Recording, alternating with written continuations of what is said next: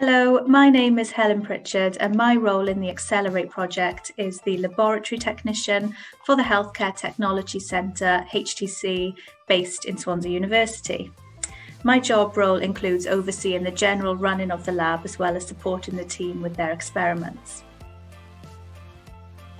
LEAF is an initiative created by a man called Martin Farley, who is based at UCL.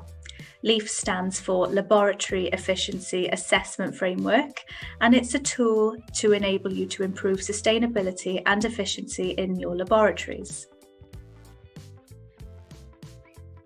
It is estimated that lab research buildings actually use 5 to 10 times more energy per square metre than your typical academic areas. LEAF consists of an online framework which has a list of actions that you need to complete.